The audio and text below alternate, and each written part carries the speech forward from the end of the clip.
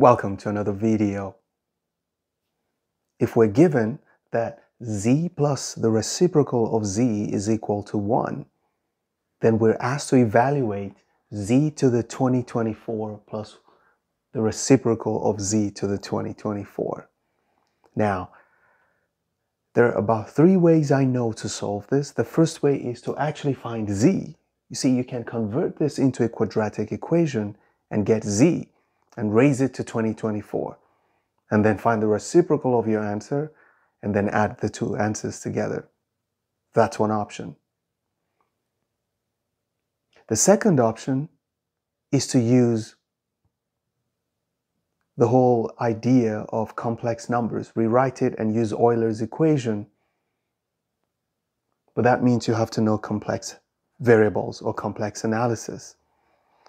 But I want it to be as general as possible, so we're not going to use either of those two, even though we could solve this as a quadratic, but then becomes a lot of work, but not too far. We're just going to play with the algebra and see where it leads us. That's what we're going to do. Now, by the time you're done with this video, if you like the video, please hit the like button. Let's get into the video.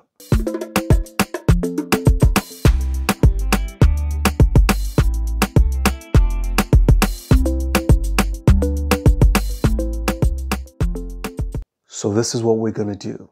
We know that we're going to z to the 2024, but we have to start somewhere. So let's start by just squaring and see what happens. Maybe a pattern is going to develop and we might use it to predict the future.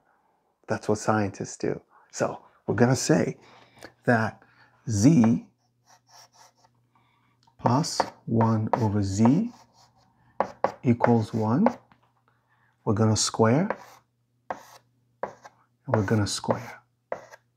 Well, you notice that if you square this, you're going to end up with z squared. Then you multiply this by this, you're going to get 1.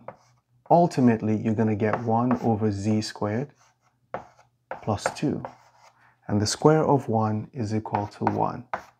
So this tells us that z squared plus 1 over z squared equals, if you subtract 2 from this, you're going to get minus 1. So, z plus 1 over z gave us 1. As soon as you square it, it became minus 1. Something has to tell you that there's something going on, right? Only in an imaginary world would the squared or the sum of squares end up with a negative. So you must know that your answers are complex numbers. And that's why the whole complex variable or way of solving it became an option. So now, remember we're going to 2024. So maybe this was a fluke. Maybe it doesn't always happen like that. So let's try one more time. Let's square one more time. So we're going to square. What do we get? If we square this, we're going to get z to the 4th. And then we're going to multiply again. Well, we'll end up with the same pattern. It's going to be 1 over z to the 4th plus 2 equals, the square of this is going to be 1. So we end up with z to the 4th plus 1 over z to the 4th equals, subtract 2 from both sides, it's going to be minus 1. So you notice, as long as we keep squaring and squaring and squaring, we're going to keep getting negative 1. If we square this again, when we square this, what would it become? Z to the 8th, it would be minus 1. So you notice that I can actually create a pattern here. We always get minus 1 beginning from, where did we get minus 1 the first time? 2. So we know if we get 2, if we get 4, we get 8, 16, 32, 64, 128, 256, 512. Let's continue here. Maybe I should write it on top here. So we can say 2024 will be equal to, watch this, will be equal to 10, 24. Oh, I need 1,000 more, okay? So I could have gone less, but I just want to go forward. So we're going to do 512 plus 512. What do I need more? So I've taken out of 1,000, I have taken out 512. That's 488. Okay, I'm going to take, I can't take another 500, so I have to take 256. I have to take another 128. I have to take 64. Okay, now I need to do all the maths together because I don't want to take too much. So far, this tells me I have 1,984, and I'm going to 2024. So what do I need?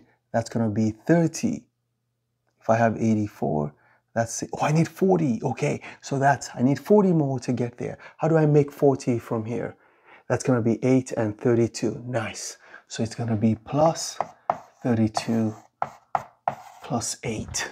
So this is the key to the final answer, because what we have now is we can say that z to the 2024 plus 1 over z to the 2024 will be equal to z to this times z to this times z to this times z to this times z to this, because in each case you'll be getting minus 1, minus 1. So how many minus 1s do we need? It's just 1, 2, 3, 4, 5, 6, 7. It's going to be minus 1 times minus 1 times minus 1 times minus 1. 1, 2, 3, 4, 5 times minus 1 times minus 1. Okay, so we get minus 1. So it looks like the answer to this problem is minus 1. So we got z to the 2024 plus 1 over z to the 2024 is equal to minus 1. Please leave a comment in the comment section. I'll see you in the next video. Never stop learning. Those who stop learning, stop living. Bye-bye.